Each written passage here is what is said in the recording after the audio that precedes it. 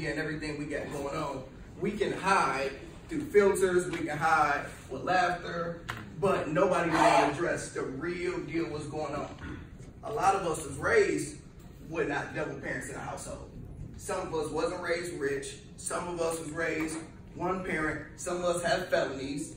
I have a small record. So a lot of us have different situations. And what happened is, when you had those situations, you use that shit as an excuse. Like, man, I got a fucking felony. I can't get no job. Nobody won't hire me. Man, I ain't had no debt. I ain't have nobody to show me the way. And we use those as excuses. Now, a little bit about me. Like you said, I'm an author. I published my first book in December. It took me 8 years to do it. Some people would take months, some people would take a year. I didn't know what the hell I was doing, but I figured out a way to do it. Now, I became a flight attendant. I'm from Inkster, and my goal was to travel around the world, get on some women, travel for free. So I wanted to become a flight attendant, but I never in my life seen a black straight flight attendant. I don't know if y'all ever seen one. I didn't know it existed. So I'm going and I'm literally getting denied every time I'm trying to get applied, get hired. And I'm like, dude, I use that excuse. Man, I ain't never seen no black straight flight attendant. I probably got to be gay or something, or whatever the situation is to get hired. And that's what happened with us. We would usually put whatever you got going on in your life as your excuse. Man, I'm probably not gonna get hired because I got a felony, because I had a kid before I'm 18. Man, if I ain't had these kids, man, we heard that one person, man, if I ain't had these kids, I'll be doing X, Y, and Z. So that's the first thing we're gonna do. We're gonna talk about your harsh reality and the different things you have to go through. Now, next thing, write down ways to make money ASAP. Shit, y'all heads popped up. Yeah, because we talking about money. Like, a lot of people gonna tell you philosophies. What I'm gonna do, I'm gonna mix in a little bit of my story, and then I'm gonna actually tell y'all tangible ways we can start making some money. Next, write down God-given skills. What are some God-given skills some people have? Speaking. Knowing how to fix stuff with their hands. Speaking, you got, all right, so when I say God-given skills, you got somebody like LeBron James. LeBron James, he didn't just acquire all those skills. Some, you gotta be born with these. You're born with 6'8", certain things like that. You're an amazing singer.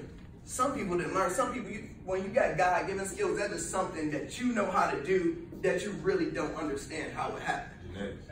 There you go, your genetics. Some people have certain genetics with certain things, wherever they draw. You know, we all know that one person that can just draw so damn good.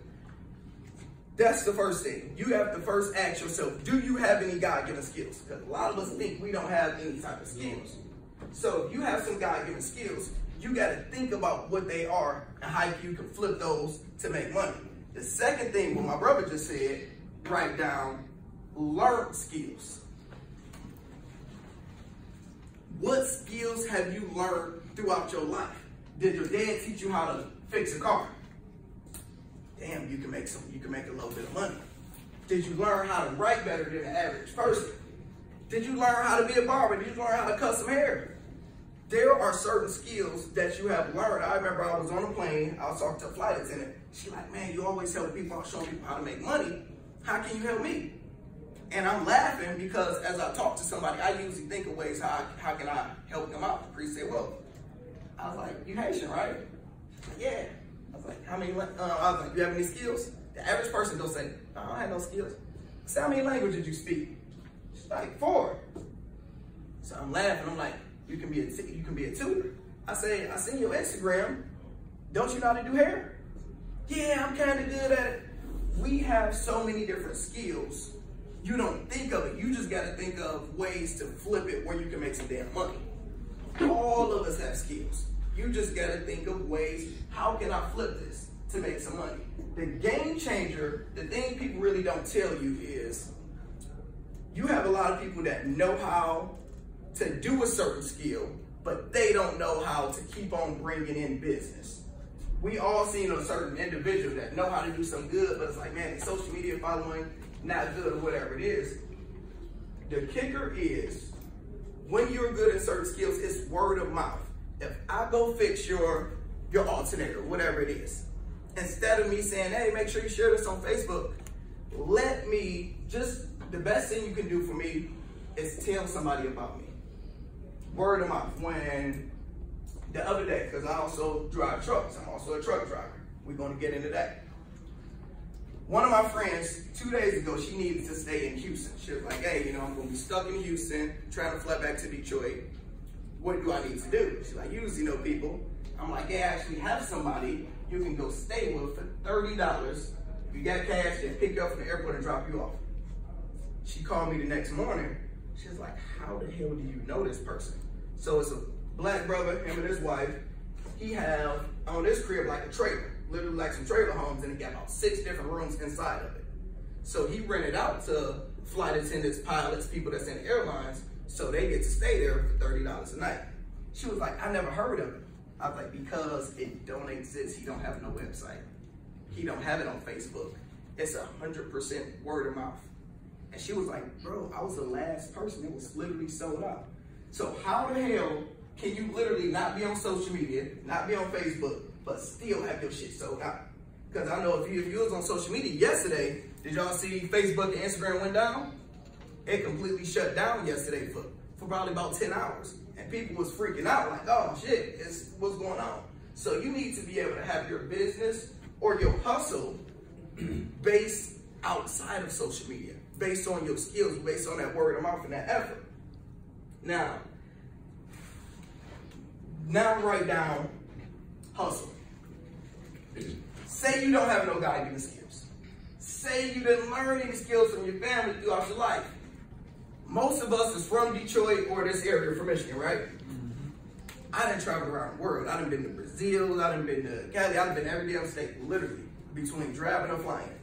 The difference between people out here, we got a different fucking hustle in us that everybody else don't have. Like, literally, don't matter if you black, white, whatever it is, we have a different type of fucking hustle in us. You gotta know how to use that to your advantage. The best way I personally use it to my advantage, write down network marketing. Network marketing? Network marketing. When I was 19, I got involved with network marketing. My god brother came home, be like, yo, it's this company, I need you to sign up, selling these memberships, I need you to help me to get to the next level. My god brother and I had the money at the time, I'm like, all right, how much it is? Take my card, sign me up. So he signed me up. I didn't do nothing the first month, but he had people come over to the crib, pop in a DVD, people would sign up. How was this? So after about a month of doing it, I'm like, bro, how much money did you make? Like, shit, I just made $500. Like $500. So I'm like, let me watch the DVD. The company was called Legal Shield. The base was you sell legal memberships to individuals. The memberships was about $36 where you basically get to get affordable attorneys, whatever it is for any legal situation you get in. Being raised out here, we know the assistance of having an attorney actually help you out on a lot of issues. So when I seen the membership, that was like, if you sell this $36 membership, if you're on this level, you can make $100 membership. At the time, I was working for Comcast and I was working at the airport. If I needed to make $1,000, I knew if I was making $200 a week, I got to work for at least make it. But they just showed me I can make $100 every time I sell these. I'm like, shit, I can get rid of 10 of these just off my hustle and the people I know or whatever it is. My first 3 weeks, I made $1,200. By my third month, I quit both my jobs. Because the thing I loved about the company, they didn't give a damn if I had a felony, as long as it wasn't like no money lines or stuff. They didn't care if I was black. They didn't care what situation I had. And I went to one of their conventions. They're like, man, you gotta go to the convention, you gotta go to the convention. And I go there, and they had a thing called Profiles of Success. And this book, now this is in 2012. Right now, it's about this big. Profiles of Success was everybody in here that's at least making 6 figures. So when you open this stuff, you got people in Michigan. I'm looking in the back. You say it showed what type of field you're in. Golf, grocery, host, insurance, journal, military, massage therapists. I seen people that look like me in here. I seen one brother that was literally a mailman, made over $1 million in a company. So when I seen people that look like me making money, and especially when I went to the convention, I seen some country ass guy, barely could speak English, made over $100,000 last year. I said, if that fool can do it, I definitely can do it. So I always lead with network marketing because there's so many different network marketing hustles, so many different ones. You gotta find which one that work for you. Literally, do your research, find out which one that works best for you. And I advise you to be able to get into it. Now, you got one major thing with network marketing is it usually costs to start. Since this is your business within a business, it's usually investment. Right now, we'll say leadership probably $100. I was watching the Breakfast Club interview the other day, and a presidential candidate, he was talking about 70 to 80% of people is a check away from poverty. Well, they say literally we live check to check. So some people don't have $100 to give right now, and that's real life. So that was my number one problem. People be like, hey man, I don't have it. When you don't have it, I want y'all to start using y'all damn minds. Just start using your mind. And the way I did it was, if anybody was serious and had a grind, I don't know if anybody ever sold drugs before or know the hustle, literally turn into the drug game. If you want to sell something and you don't have no money, you don't have the product, what does the person usually do for you? Front. They front you. They literally front you. Yo, I don't have it, but I got the hustle. Yo, let me front you something, and you'll be able to pay me back that way. I literally switched it when it came to network marketing. You ain't had the money? I'm like, all right, well, show me that you can hustle. If I make $200 every time I sell this membership, I'm going to show you how to do it. Bring me to some clients that got the money, and I'll pay for you to get in. So it's a million different ways. If it's $100 to get in, ask 10 people to borrow $10.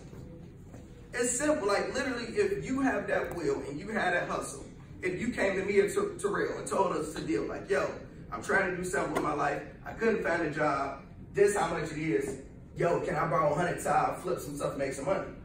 I mean, borrow $10. People would do that for you. So network marketing was one way.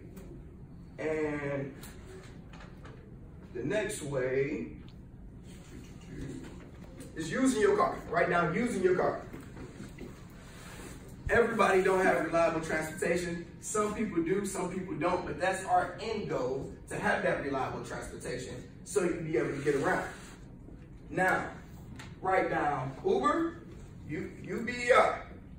Next, write down Lyft, LYFT. Then Ship, SHIPT. Ship, SHIPT.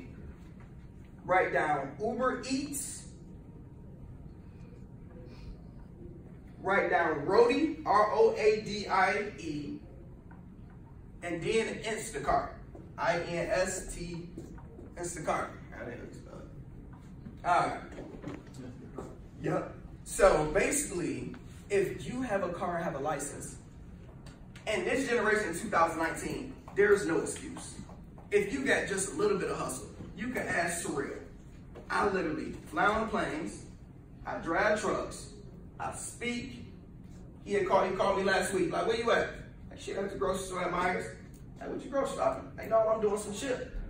And he had laughed because literally, shit, what that is you literally, they got a contract with Myers and Target, where you literally go and grocery shop for people. I ain't never been a big grocery shop. They have the list of all the damn groceries. They give you a card, I grocery shop, do it, go drop it off to the people. Nice thing, give you a good ass tip if you give good customer service. Roadie, that is where you can deliver luggage or whatever it is from A to B. Like I got the notification on my phone today, they had at the airport, deliver some luggage to Farmington Hills, we'll pay you $20. It's so many different ways to make some money in 2019. So if you have a car, sign up for all those apps. All that shit is free.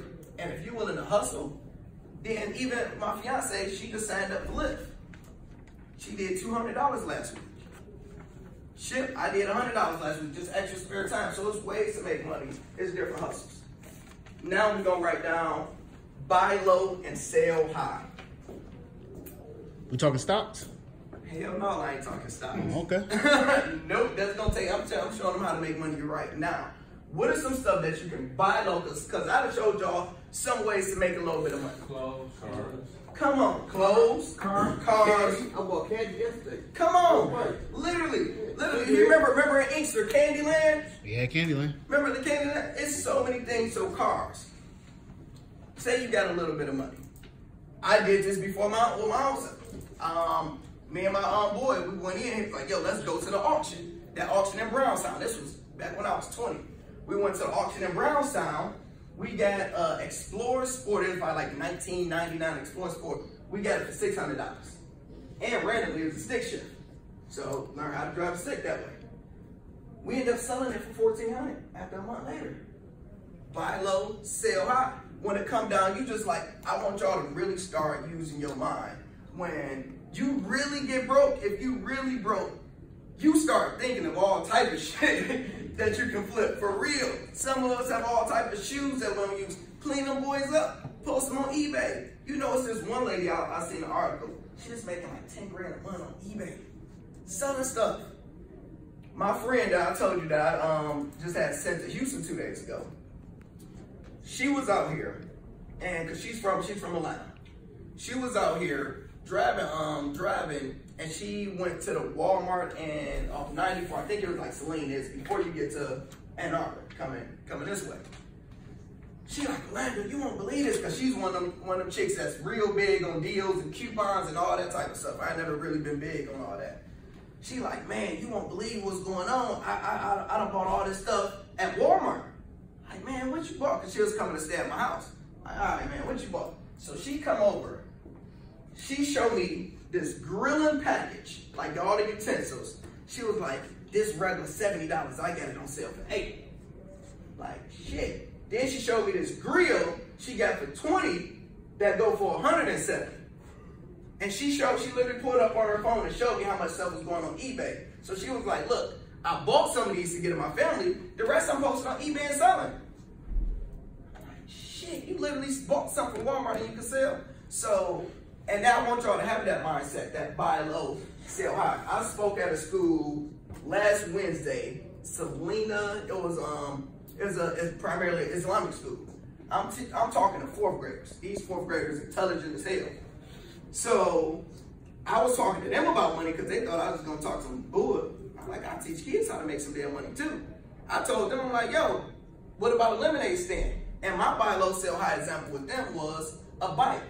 I'm like, all right, let's say you go to a garage sale or whatever it is, you find a bike for $20. It needs its wheels fixed. It needs a new chain. All right, you go up the street. You go get that chain and all the stuff you need for another $20. I say, you Google right now, an average bike going for $60 to $100. You clean it up, how much you can sell it for? They like, man, well, let's sell it for $70. Let's sell it for this.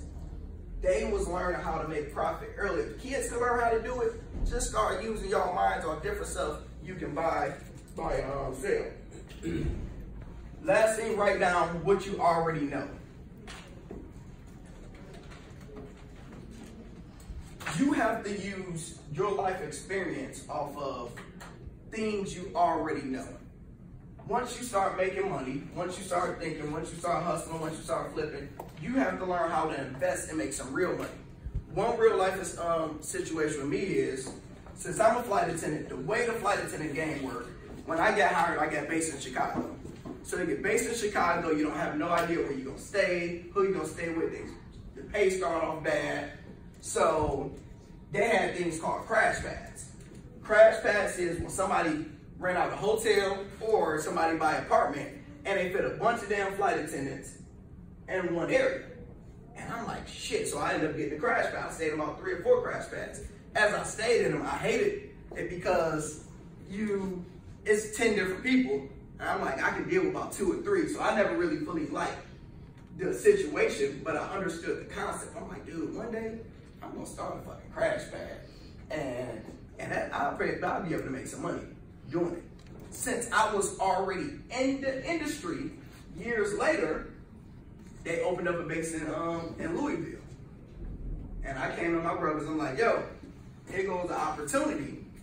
They opened up a crash pad in Louisville. I'm already in the game. I know the person that runs the base. How about we open up a crash pad? They're gonna need, some people gonna need a place to stay. Ask C4, he know. All right, let's do it.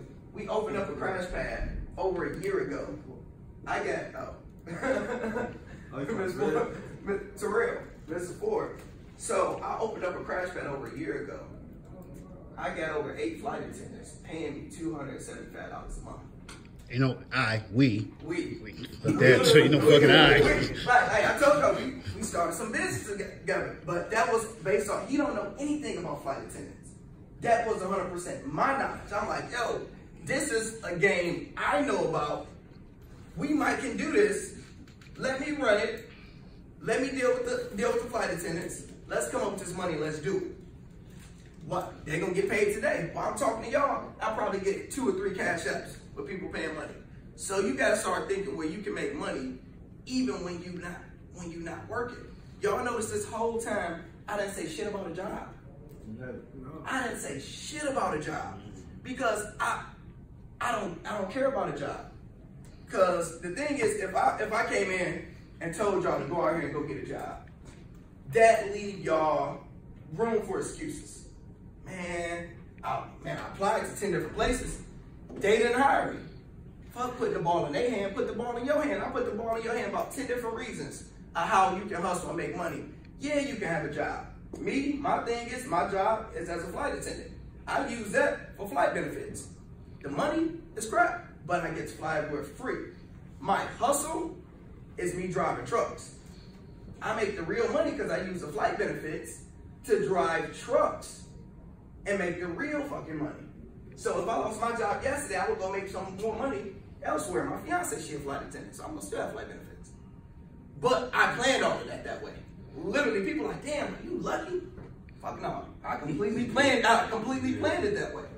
So once you literally plan it out and use all the stuff you already know, there's some of y'all that know something about construction. Some of y'all know something about books. My first book,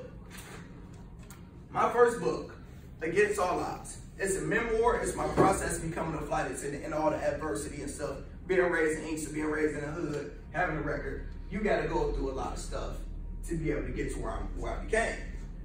My skills, I can speak. I'm good with people, but I suck at putting together a full book, putting it in the right algorithm and having it sound right.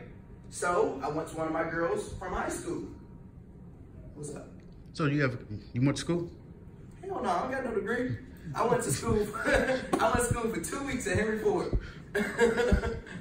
Like literally, so y'all talking to somebody that don't have a degree, that have a record. I ain't making no damn excuses. I still found ways to make money. You got high school diploma at GD? Yeah, I got high school diploma. So yeah, I was like, when I went to high school, I literally, because I did sports. I did football, wrestling, and track. So I was always into sports. So I did good enough so I can do sports. And once I became a senior, because I was going to go to Wayne State to become a mechanical engineer. But once I became a senior and I started reading books for rich people, I'm like, I seen the road all my friends was going about to go to college. Most of us, when you're young, you don't know what the hell you want to do. I'm like, I think I can figure this out. I can figure this out on my own. So me and my guy brother, we actually started a clothing business where we literally found some people in China who was able to buy low and sell high. So that's how I got that hustle mentality. That's why I ain't giving y'all no job stuff. And you gotta use the people that you know. Those networking, I was watching a Breakfast Club interview, and it was a lady black lady that started her own business, and she said the best thing for college for her, she's like, I done learned shit in college. She's like, I went to Ohio State, but the best thing was her network. She was like, the people my alumni end up investing $100,000 into my business, knowing those right people. So if you didn't go to college, you gotta start talking to people and build your network. You gotta start communicating. Yo, who do you know? That's our wealth. When you didn't go to school, anybody in here got a degree? 2 people in here got a degree. If so, that majority of us don't. So you got to start building those relationships with people you know. So that's how I was able to write this book for my girl I went to school with, high school. She always, since we've been kids, she knew how to write better than the average person. I'm like, yo, I'll throw you a few hundred, pay dinner, help me edit this. Then when I wanted to be real professional, I'm like, all right, let me go to a professional editor and let me pay her to get it published. I didn't know how to do any of all of that type of stuff. So now, and y'all can do the last thing. Write a book. How much does it cost to write a damn book? It's low investment, high return. It's free. It cost me $0 to write this. It took time and it took effort, but it took $0 to write it. If you don't know shit about editing, everything I didn't know, it's gonna cost you from start to finish on the highest end, probably about $2 grand. That's literally the highest end. I did 100 pre-sales, making $10 a book off the pre-sales before I even dropped it. Then on Amazon, I make $7 royalties. I got people I never met a day in my damn life buying this book. That's how you want to have it. When we talking, somebody can buy a damn book. But you got to just start, like 100%. I always advise everybody to write a book because we all have a story. Whether you was raised poor, whether you was raised poverty, whatever your situation is, you can teach somebody else the shit you went through and you'll be able to help them. And that's why you'll better make some money. So that's all I wanted to talk to y'all about. So Watsy for pick up the food. I want to kick it with y'all. We can talk different wealth principles. You can ask questions. We can talk some money. And I got y'all back.